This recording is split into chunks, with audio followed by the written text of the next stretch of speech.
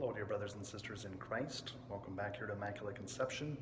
Just last night we had 13 of our 8th graders graduate from ICS.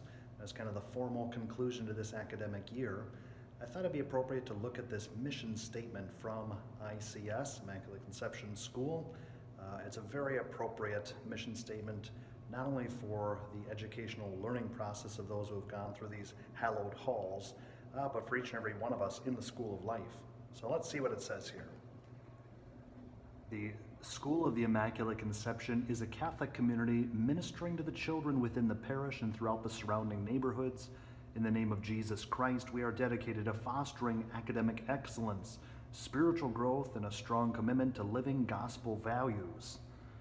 So that's a pretty good message. That's something that we ourselves are all called to do to the extent that we're able to learn from Christ, our teacher, and share those gospel values in our words and our actions. We'll continue to pray for one another as we offer up a prayer, saying the words Jesus taught us. In the name of the Father, and the Son, and the Holy Spirit, amen. Our Father, who art in heaven, hallowed be thy name. Thy kingdom come, thy will be done on earth as it is in heaven. Give us this day our daily bread, and forgive us our trespasses, as we forgive those who trespass against us. And lead us not into temptation, but deliver us from evil.